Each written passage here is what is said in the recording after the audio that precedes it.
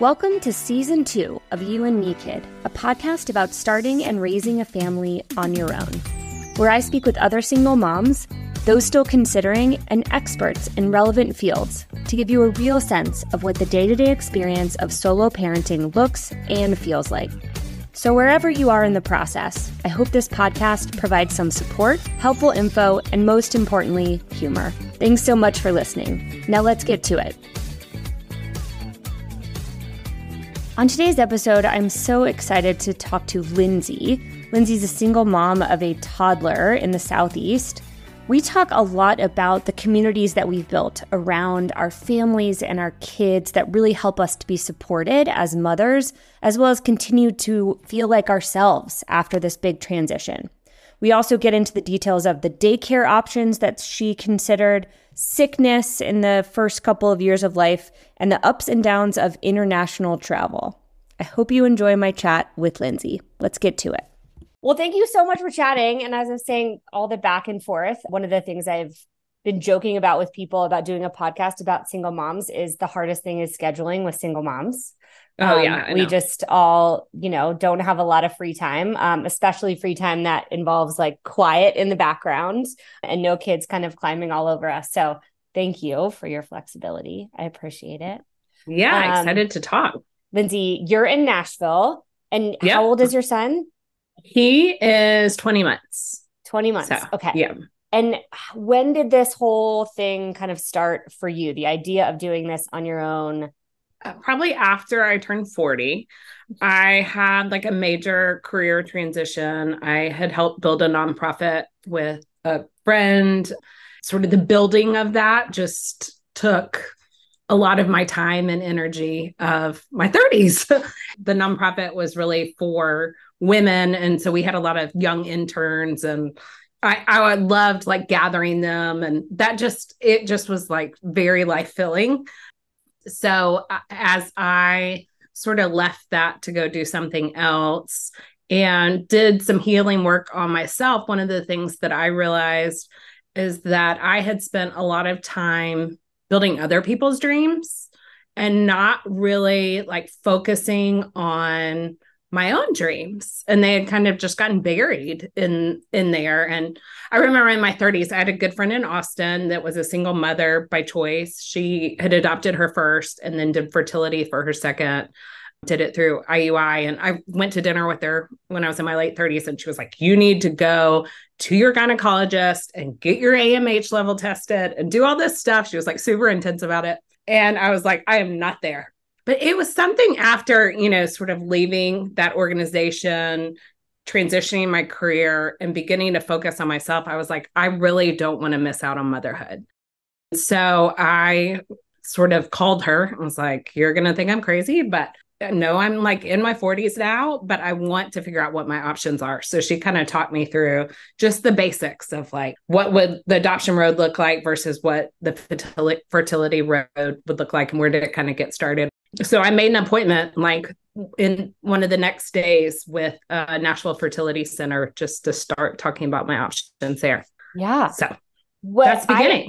I tell people kind of similar things because I think the two big things I feel like folks don't totally realize are the finances involved and kind of once you're on the path, they kind of compound a little bit. So you do sometimes have to plan ahead unless you're one of those amazingly lucky folks that IUI works on the first shot, right? Totally. Or you adopt and that is in your, finances. But the other thing people don't totally get is the process takes a while. And it's not just like, it's like I'm a realtor. So it's not like, let's decide on a Monday, we're going to look for a house and on Saturday, we're going to get it. It's all timed around your cycle. It's timed around the availability of the doctor. I mean, sometimes it's 6 weeks just to get the first appointment. And then you wait another 6 weeks for your cycle to start for blood work. And so kind of getting the ball rolling sooner than later is one of the things I've kind of been telling folks because it just takes a long time to get all the pieces in order. In addition to that is that I think a lot of people are scared of like, how am I going to do this? And sort of planning out sort of problem solving for this future life. And there's so many opportunities to say no along the way that was like really helpful for me to know is like, you make an appointment does this feel right? Do I want to keep pursuing this? And they kind of lay out your options. And so you pursue one option and you might hit some roadblocks and then you have to pursue another. So it was like there were a lot of yeses, and places where I could have very easily bailed out. And I think that one of the things that was helpful for me in the process was really having a posture of it being about trying. I was like, I want to pursue motherhood. I knew that it was sort of out of my hands to make it happen, but I wanted to do everything I could do that I was comfortable with financially and, emotionally. And so it was like, I just kind of kept being like, do I want to keep doing this? Like, is this still feel like the right thing? And that was really helpful because I think if I had been laser locked on like, I'm going to do whatever it takes to become a mother, that I could have ended up in tons of debt and, like just a lot of disappointment too. It was like, I just kind of had to keep trusting the process, as we say it on site where I work, trusting myself and my intuition and like what I was up for. Yeah. Hey guys, thanks so much for listening to this episode of the podcast. As you know, this season I partnered up with California Cryobank, the #1 sperm bank in the U.S. California Cryobank ships to over 40 countries and has one of the largest and most diverse selection of donors out there. They are offering my listeners an amazing deal for Season 2 that gives you free access to their Level 2 subscription, which lets you check out baby and adult photos of the donors.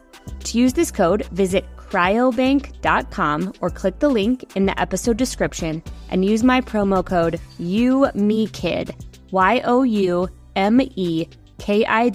for a free Level 2 subscription to their donor catalog. California Cryobank has helped tens of thousands create the family of their dreams, and hopefully you're next. Now, let's get back to it. You mentioned something that I think I hear a lot is I had a kind of coach years ago that called it future tripping. Yes. It's like you're 15 steps ahead making a decision that's going to look really different in step 14 than it does now. Like you can't go there yet. Yeah. And in this process, you absolutely nailed it. Everything looks different every step of the way. You have more context, you have more data, you've got different feelings in your heart, in your body, in your community. And so you really kind of have to just start and see how you feel each step of the way. And as you said, it's like, it might not feel right. And so then you pivot, right? Or you Right. stop altogether, but keep saying yes until it doesn't feel right anymore and see what happens. So What did you decide to do eventually to get pregnant? What was the path you chose? I ended up going the fertility path. I had a lot of friends that have adopted, both single and coupled. And I remember one day I was with a lot of my friends who are actually all married, but they were talking about sort of the trauma of adoption. And they weren't talking about like the trauma their kids had experienced or like living with their kids. They were just talking about like, our family was one way one day, and then the next day it was totally different. And it was just a really hard thing for them to reconcile, even though it was like expansive and better in a lot of ways. Just the quickness of the change and the magnitude of the change was just like a lot for them to process. Without that 10-month runway. It's like you just... it's like you don't know if they're coming home, and then all of a sudden they're there. Yeah. And I just remember observing the conversation and thinking, I have been single. I've had all this autonomy and independence my whole life. I have had dogs, but that's been sort of my responsibility in a job.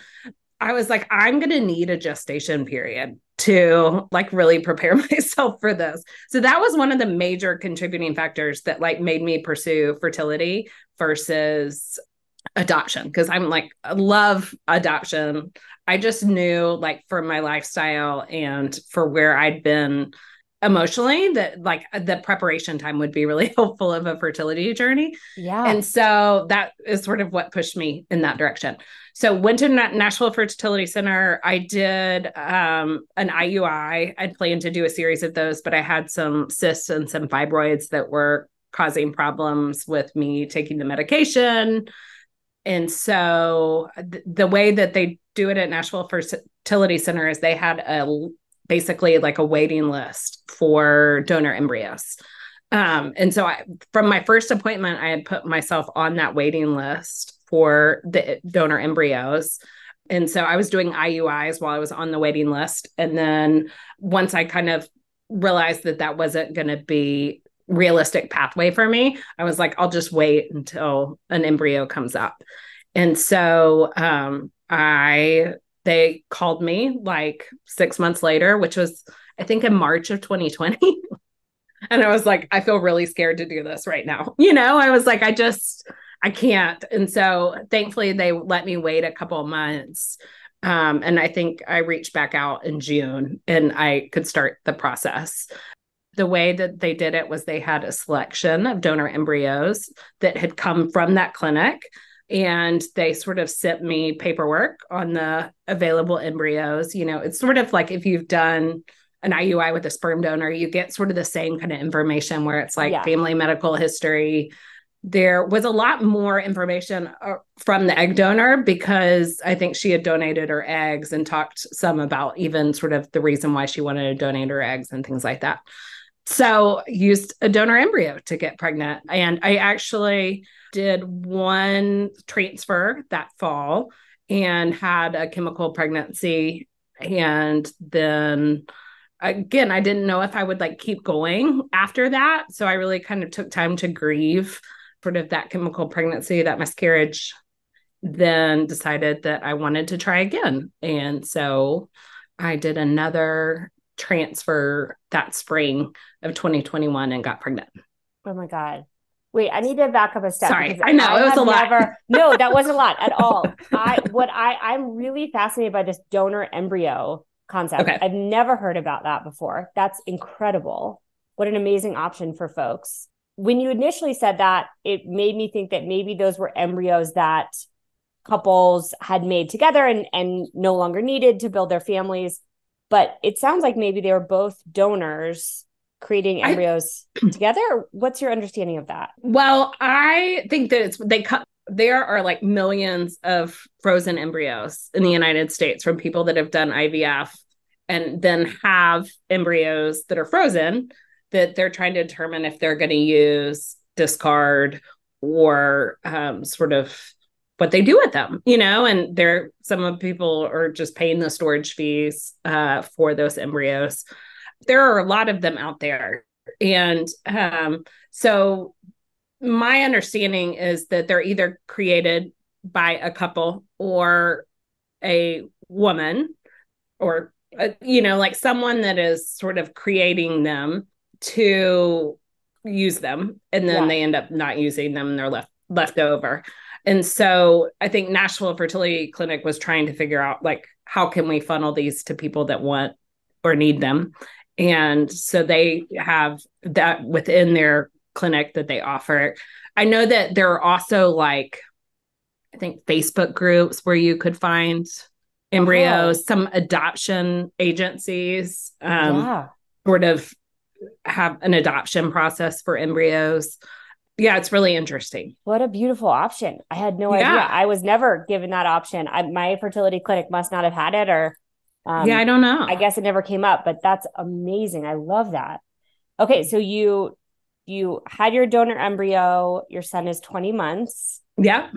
Do you own your business or run on site? No, I am lead the marketing team. Yes. Amazing. And have been here for about 5.5 years. So it's on site is an emotional health retreat center. And so we run like therapeutic and personal growth workshops and then have a longer term residential trauma treatment center called Milestones. Incredible. What an amazing job I love it. Especially as a mama. How did those first few months, did you take maternity leave? How did you balance new mamahood with work? I took maternity leave. I did all 3 months. Yeah, it feels like such a blur. When you're in it, you're like, how am I ever going to get past this? And now it's like you really do forget about sort of the survival of those days. Yeah. But I had a great support system. I have a lot of friends that are like family in Nashville that sort of all came alongside me. And sort of I had 2 of my closest girlfriends were in me for labor and delivery. They're the two godmothers. And so I kind of laugh. Ben is like a community baby, I like pay the bills for him and take care of him, but he is like so well loved. And, now that he's talking a little bit and saying words, like 60% of his vocabulary is like people's names that he loves. Aww. And so like in the car on the way to school would be like, who all loves you? And he'll just list, like my Nini, who's like one of my best guy friends' mothers, and Gaga and Papa, which are my parents, and then all my friends. So it's really cute. But, that's so sweet. Got through it with the help from my friends for sure. Yeah. Oh man, that just gave me goosebumps a little bit because I feel the same way about my daughter. We just have this amazing community of support, and somebody was asking me if she had ever went through like a stranger danger phase. And I kind of laughed, like it was like, no, because in our world, it's like, if all those people can't hold her and snuggle her and play with her, it would just be such a different life for us. So I think she's just so used to, between childcare and all of our friends spending time with us, she's just used to so many different faces and starting to recognize people and build relationships with them. And I love it so much. It's everything and more that I ever thought it would be. Yeah. And Ben is in daycare now. He got in like right at a year. And before that, I had like had a nanny at the house. Nashville like was way backlogged on getting kids, especially infants, into daycare. And so that just was not an option. He was on like 7 wait list, and you have to like pay $150 to put him on each wait list, and then you never get that money back. It's crazy. Yeah, it's crazy. Yeah, it's absolutely crazy. But so he's in now. How is the first year of daycare going? The germs are real. They are real. We definitely have had, I think, everything. Like, like the first month, we both had like a respiratory infection that lasted weeks. And then Mother's Day, I was visiting my sister, and he had sores that started appearing, which I just thought was like a pacifier rash. And we realized it's hand, foot, mouth disease. Yeah. Yeah. We've had COVID. We've had it, but all of it. It really has been so good for him and for me. Like just the continuity of daycare. I think it was so wonderful having a nanny and kind of having him at home. So I got to interact with him some during the days during that first year, but then transitioning into daycare where he's like surrounded by kids his age. He was like a really late walker. And so just having the other kids around that like are cheering him on and they're learning things. And it's so fun now to like discover the things he knows that I haven't taught him, is really cute. So, it's been great. Do you work from home? I work, we have an office in Nashville and then a campus that's about an hour outside of Nashville. So I kind of do a little bit of both those, and I can be home. It's really flexible, but I do better with people around. Yeah.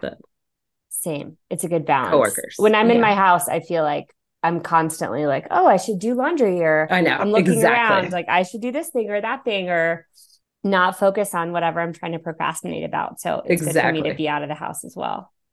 Okay. I'm dying to talk to you about traveling with Ben. Okay. Yeah. You have had some pretty amazing adventures together, it looks like. And I am just in that phase with now a 14-month-old where we've flown a handful of times domestically, but I'm just getting to that stage of kind of wondering when I start, how we do it, what are the logistics. And I feel like one of the biggest things that I thought about prior to having a baby was how am I going to keep up that part of my life that's so important to me, whether it be domestic or global travel. So tell me, like, when did you guys kind of start kind of making those bigger trips together, and how did it go? It was funny. I realized sort of as my maternity leave was like closing up, I was like, before I go back to work, I want to like use this time to like see some close friends and family. And so I did a road trip to Birmingham, which is like 3 hours from Nashville, and saw one of my best friends and stayed with her for a couple of days. And then a few days later, we flew to Raleigh, North Carolina, where my sister lives. And I stayed with her for a couple of days. And really, they both kind of felt like practice runs. Yeah. It's like I just trying to figure out like how to do it and what you need security, and what you don't need. And he was like 6 or 7 weeks old. you know, and the thing about traveling with babies that are under 2, I can't speak for the ones that are over, is that generally people are really nice, you know, and like when they're screaming on a long haul flight, there will be moms that will come out to you and be like, we've been there. It's okay. You know, and you're like, the world is not all awful. So the thing that I've realized about traveling, which I knew just from my own experience, but then watching it with a child, is that we really grow when we're out of our comfort zone.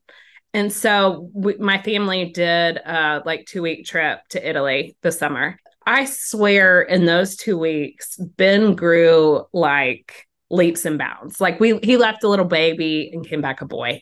And it just was so cool to hard and so cool, so hard, but so good to like stretch out of our comfort zone, be more flexible on schedules, like just see what they could handle kind of in that setting.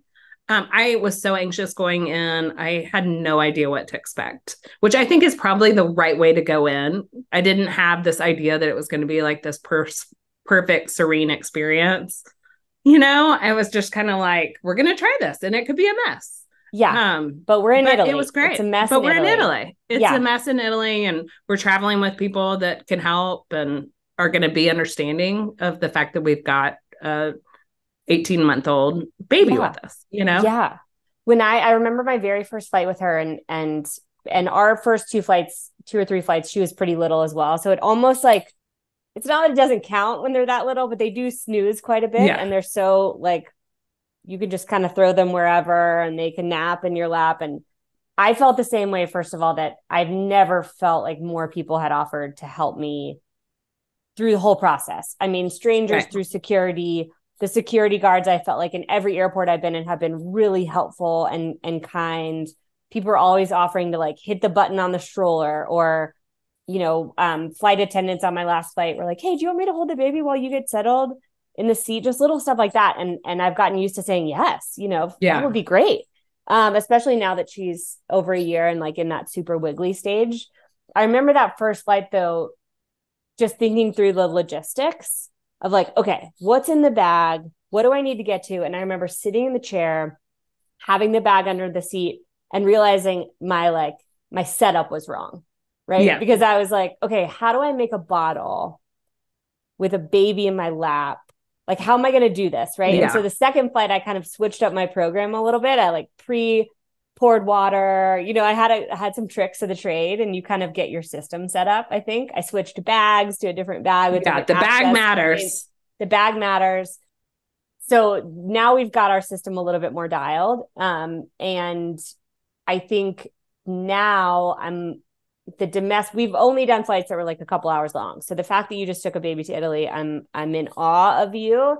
And wondering kind of how you did that. Like, what was the planning? Because people are always telling me there's a bulkhead bed thing, or like, how'd you guys do it? So Ben was like 18 months when we left. And so I knew that like, he probably wasn't going to fit in the bassinet. So I got him his own seat. If we're traveling domestically for like a 2-hour flight, totally going to keep him in the lap and save my money until he's 2. But for the long haul flight, for my own sanity, I got him his own seat. And then I got this inflatable, it's called the flyaway bed. Oh yeah, I've seen that. I think it's like inflates social media. It looks cool. Yes, yeah, you're definitely going to get more ads now than we've talked about it. But it's basically like inflates and takes from like the back of the seat to the seat in front of you. So, and it's like just an inflatable little bed.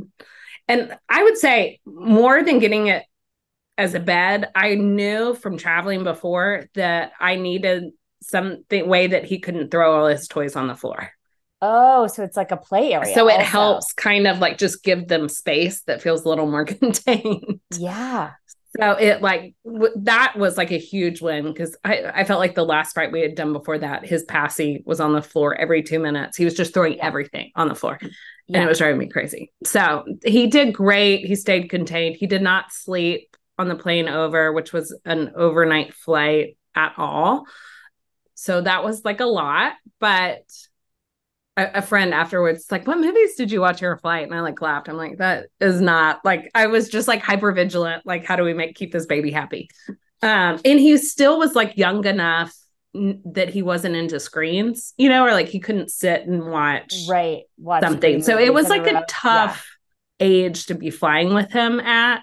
I think even now he's like enough into Llama Llama that I think I could keep him just like binging on TVs or whatever. But did he crash when you guys got there? How did it was great because he was so tired that we all just got right on the schedule because we were just exhausted. Yeah. Yeah. Somehow it all kind of worked out. Probably don't remember it all fully clearly. How you just kind of get through and you're like, okay, just wait till we're landing. Yeah. But, and I would say the other thing was I had scheduled flights. My sister does not live in town with me, but we like met up in Chicago and then flew over together. So she and my nieces were on the long flight with me, which was great because then I felt like I could leave him with her if I needed to go to the bathroom. Yeah. Even like having them be in the seats behind us, he could stand up and talk, like kind of babble at them and talk to them and stuff like that. So yeah. How were your fellow seatmates with the whole situation? Well, it was nice because we had that family, the family shield was around us. Oh yeah. Yeah. I would say generally everyone was okay, Yeah. What I remember about pre-baby life is even as someone who loves kids, right? And so I always, even if there was a mom who had a screaming baby, I almost just always felt bad for them, right? I was never really annoyed. And not everybody's like that, right? But I think when it's not your baby, the most it could ever be is like, gosh, I wish I was taking a nap and this baby's crying. Like it's never that big of a deal, but I make it such a big deal sometimes if Ellie's crying.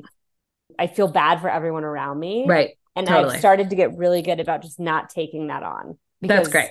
I'm feeling 10 times more than they're feeling. They don't really care. Yeah. They're getting to their destination. They don't have kids. They're, have a cocktail. They're watching a movie with their earphones. Like they're fine. And so just kind of focusing more on us and not worrying about the larger group, like at a restaurant, on a plane, is something that I've had a harder time trying I think as long as you're trying to like engage and discipline your child. I think that's what I always remember being a single person was like, if somebody's like kid was like kicking the back of the seat and they weren't, they just seemed oblivious or they were like doing their own thing and letting their kid sort of ruin my experience. Right. But they couldn't be bothered with it. That kind of bugged me. And so, I mean, even now it's like, I definitely go out to dinner a lot with Ben. It's like, I definitely am engaging him and not expecting someone else to do it for me, Right. And disciplining him and that kind of thing. Yeah, so. No, I totally agree. Wow. So he didn't sleep the whole way over. You guys stopped in Chicago and then did you do Chicago to Rome? Wow. That's a long flight. And then we had a couple hour drive because we were going to Tuscany, to a small town in Tuscany to stay. Oh my gosh. And then from then on out, was it just typical kind of new schedule every day, going with the flow? I mean, like I would say we're very regimented in the States generally. Like he goes to bed at 7, he wakes up about 7, like we try to stick on schedule. But in Italy, like people don't even eat dinner till 7:30. So you couldn't get a reservation. Like there were not restaurants open. So his schedule was like really thrown out the window. Like he was up to like 9 and 10 most nights. Partying. But he did okay. Like I was shocked. Wow. Yeah. Like I think that doing that with him, I felt like a ton more confident now around like pushing some limits that I wouldn't have known I could push before. Yeah. I just went to Montana for the past 5 days and it was kind of similar. There were a lot of other kids around. And so my daughter was able to stay up longer because I think that there was a lot going on. Whereas when it's just us, it's the same old same in the house, right? So it's time to go to bed. But she pushed the times a little bit too, and I was excited about that. Of like, oh, okay, maybe there is some creativity here if there are things happening, and we're not going to have a full meltdown every single time it gets to be 6:30, and we're not pushing it. But that's great. That makes me feel great, and I feel like, one of the things that I've learned the most about motherhood too is it's just like even if they're having a breakdown, like it's going to end, right? So the flight, at some point, that flight will land. Be over. Yep. And you'll get there. And at some point, the jet On to lag the will go next. away. And, kids probably aren't going to sleep as well on vacation. And that's just a given. And you take it kind of day to day. But the value of the whole adventure is worth it. Yeah. I will say the piece of gear that I felt most dependent on that I would purchase again was the yo-yo travel stroller. Oh, I don't know about that. Is it just a super lightweight, like foldable? It folds down and fits in the overhead compartments.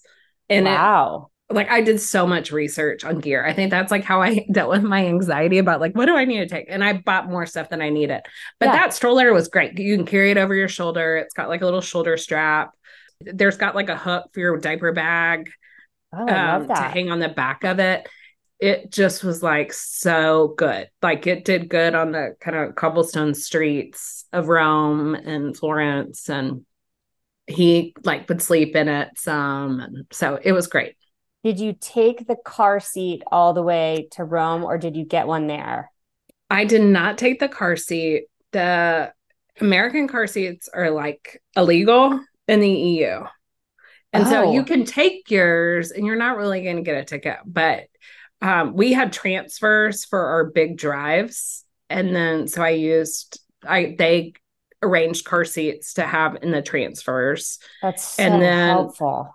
In cabs, you don't actually have to have a car seat, which feels so weird and daunting. Yeah. For like short stints, I just had him, in my lap. Yeah. I'm just which sounds so stressful, and I agree. But then you're like, okay, like whatever works. Like we got to get there. And I wasn't, there's no way I would have lugged a car seat for like this cab ride from town to like our villa, Right. I'm just turning the corner of the car seat that's lighter weight for the smaller baby that can just clip into my stroller to the one that stays in the car and weighs 1 billion pounds. And I'm thinking through like, okay, how do I get this from the parking lot to the bag check? Like, what's my new car seat plan? And trying to think through like, how do I just rent one in places? Because it's such a hassle to lug that. Yeah, I did. I got a backpack for the car seat that I can put I just heard about this. Just one from like, throw them in like from Amazon. That I'll use for like if I'm renting a car, like I'm going to the beach in a couple weeks. And so I'll take my car seat for that because we're renting a car and I can just put it in there. Have you ever rented a car and gotten a car seat with the rental car? Is that a thing? I have not ever done that. I think you can do that, but I've never done that before. All things that make our lives easier. I will say I've used Baby Quip a lot for like renting pack and plays, toys, that kind of thing. And that is great. So they rent all sorts of baby gear. Better, in my opinion. I mean, I only have 2 hands to get from the car to baggage claim. What was his favorite part about the trip? Like just the time with my family and like loved being in a new place. Yeah. He loves pizza. So the food in Italy was a hit. We did like a food tour in Rome and he tried everything. He ate like a whole cannoli. He ate some tiramisu. He ate porchetta. He ate fried squash blossom. Like he was like just into trying stuff. Yeah. That's impressive. Yeah. I think he loves people and new things. And so he did great traveling. And I think he's bored kind of at home with just me. Yeah. Did it take a weight off in terms of like wondering how it would go and now knowing you've got it? Yeah, I definitely think I feel like I want to keep doing stuff with him, like I just think it's good for him and it's good for me. Yeah. It is exhausting too. So I definitely came back tired. Yeah. But because it's the no childcare for 2 weeks and the different kind of sleep. It's just a different muscle. Yeah. Yeah. I'm also kind of getting used to it's worth it, but I'm so tired when we get back that I need a day to like just nap, nap, shower, laundry, just to like kind of get back in the groove. I do think it's like looking at like time off now and thinking about like, how do I do things that are just like rejuvenating for myself versus like things that are stretching and time with my family and stuff like that is important. And so in February, I did a trip with just some friends and left Bennett home with a friend. Yeah. And I needed that. Like I needed to be able to sleep in and just be Lindsey, not Mama Bennett for a minute. And so I just think that prioritizing that sort of trip as a single mom is also really important. Yeah, I agree. I've also really from the beginning tried to get a nice little roster of babysitters. And even though sometimes it feels like more to get dressed and go out after your kid goes to sleep and get a sitter, it's so nice. And it's so nice just to have that time and be present with friends and fill your own cup, as you said. And I have taken a few trips without my daughter, and they've been amazing. I mean, the first morning when you wake up and you realize you can just roll back over and go to sleep is magic. I know. And then, but then you realize you can't sleep, and it's right. And then I watch her. Then I just look at pictures of her in the middle of the night when I can't sleep. What's next on the? Have you thought about next kind of trips with him? Do you guys have some? We're doing a quick beach trip in a couple weeks with some friends. And then I think next year we'll probably try to do Europe again at some point. I have a group of friends that are dreaming about getting over to Italy. So yeah. We might go back. Before I had kids, I kind of felt like my friends started having kids like 10 years ago. I'm 40, almost 42. So there was kind of this stretch of the past like 6 years where I was not in the married club. I was not in the kid club. And then there's also like I'm not in a club that can just do whatever I want because I have endless amounts of money club. Right.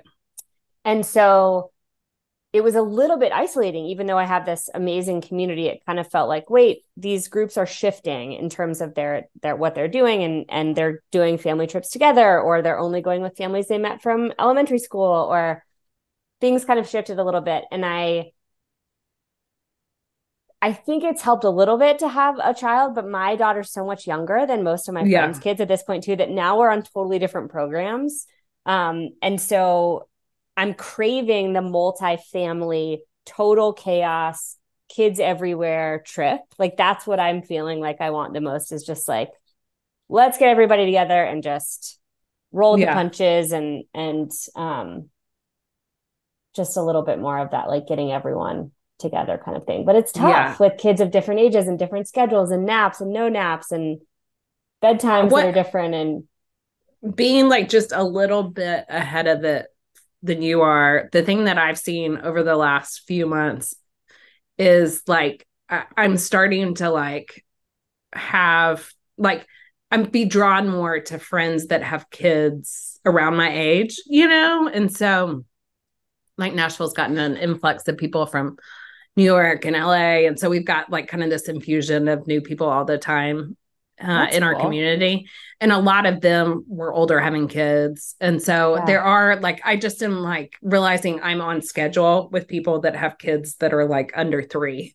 And when I can be with them, it feels like a deep breath and an exhale, because if I'm doing something with people and all their kids are older, I'm the only one at the pool that's like having to like watch my kid eagle eye, and like he can't play with them fully. And so I'm with you in craving it, but it is cool to watch it just start to appear as you need it. So I think you'll continue to find more of it where you the are nap times and the bedtimes are the toughest part. It's like my daughter goes to bed at 6, so I no longer can do the thing or go out to the dinner, but I love that. And I'm feeling that a little bit too, that as she gets older, we'll meet families that have kids our own age and kind of find our adventure crew a little bit, and you guys, so Europe next year, he's in daycare right now. Is that 5 days a week? 5 days a week. Yeah. They're open from 7:30 to 5:30. And so it works pretty well. Yeah. That's fantastic. The childcare thing is like one of the biggest, I think, pieces to so expensive. Just getting the working life back up and going and doing the balance, I think. You mentioned earlier you have some single mom by choice friends. Did I hear that right? I do. Yeah. That's awesome. I didn't know anyone who had done this. I had a friend that had done it before me that kind of helped guide my path. And then it's fun in Nashville. I have a group kind of that we get together that are all single mothers by choice. One fostered and ended up adopting her foster child. Another adopted an infant, and then me that did the fertility stuff. And then I had a friend that just had a baby earlier this week through fertility stuff that's single. Gosh. I have another friend that is pregnant that is due in October that's single. So it's just been neat. I've been really public about my journey on social media because I'm like, I just want women to know this is an option for them. And then like want people to find each other because it really is a little bit of a different journey and there's learnings in it. So I'm so glad you're doing this podcast. Yeah, it's been really fun. And I feel the same way. I think even with fertility, the more I started talking about just, going through all the steps of that, right? More people that I already knew became more open about what they'd gone through, which they hadn't talked about with me before. And now I'm sure you do, calls and emails with folks who are thinking about this, who don't know where to start and are reaching out. And so I am feeling like this community, maybe I'm just new to it, but I feel like I'm having more and more of these chats and I'm hearing more and more from people like, oh, I know someone that's doing that, or I have a friend that was thinking about it. And so it makes me feel great that it doesn't feel like, something that you can't do or that you're giving up on marriage or partnership or something because you're choosing this path. Because I think a lot of women feel that way for sure. Totally. Have you dated at all since then, or is that even something that's on your radar at all? I mean, I would love to meet a man and, like find the right person, in quotation marks, whatever that means. But I was never a good like online dater before. I've never been good at having jobs that put me sort of working with a lot of men. So I just kind of sucked at dating, honestly, and haven't been good at doing the work of dating. But I feel like my friends that are successful in it really invest time and energy into it. And I have other things that I've invested time and energy into. Yeah. And right now life feels so full that I don't have the extra time or energy to invest. But good for you. I would love to meet somebody at some point. And it didn't get me anything. So good for you for not, you saved that energy on good things. I don't know. I feel the same way. I have had a handful of people who I meet, and it's usually kind of friends of friends or at dinner parties who assume that I don't want a partner. Like they make those statements, right? Like, oh, that's so cool that you didn't want to get married. And so you did this on your own. And they're two totally different decisions. And it's interesting to me that assumption is made when in fact, that's not true at all. I would be thrilled to find a partner, but it's icing on the cake now, not a means to an end. Yeah. And I do think there are like things that are really hard being the only parent, the only set of hands, but there also there's an ease to being the sole decision maker in some ways. Big around time. Parenting. Yeah. And so I think that is a trade-off that a lot of times people don't talk about that kind of. So I just feel that way all the time. Watching friends navigate like sleep training together. And I'm like, oh, Ben and I just got on a schedule together. We had to. So it just is funny. But that was one of the biggest surprises, I think, for me was not really feeling in the first year like I wish there was another person there. Like I kind of expected to kind of have those moments where, God, I wish someone was in this with me, or I wish I had a partner. And I didn't really feel that way. In fact, it was more of what you just said, which is realizing those moments where you could have gotten resentful or frustrated with one another, right? Because it's 2 a.m. or we're making a big decision. And it's another relationship. Eating or bottles or formula or whatever, right? Where one person's read one book and the other person's read the other book. And you just kind of do whatever you want, whenever you want, because it's just the two of you. And there is an ease to that. I have really felt that for sure. Yeah. I love that for you guys. And I'm so grateful for your time.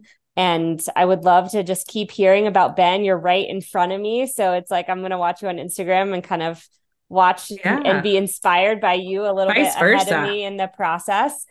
I love that. Yeah. Thank you so much, Lindsey. I'm so grateful. Thanks so much for listening to today's episode. I hope you enjoyed it.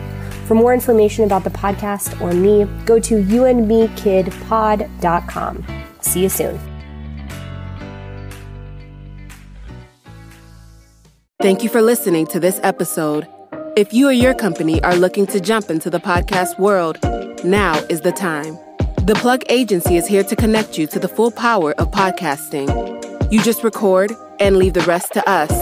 The people are listening and want to hear from you.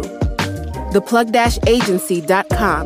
That's theplug-agency.com. Click the link in the episode description for an exclusive offer.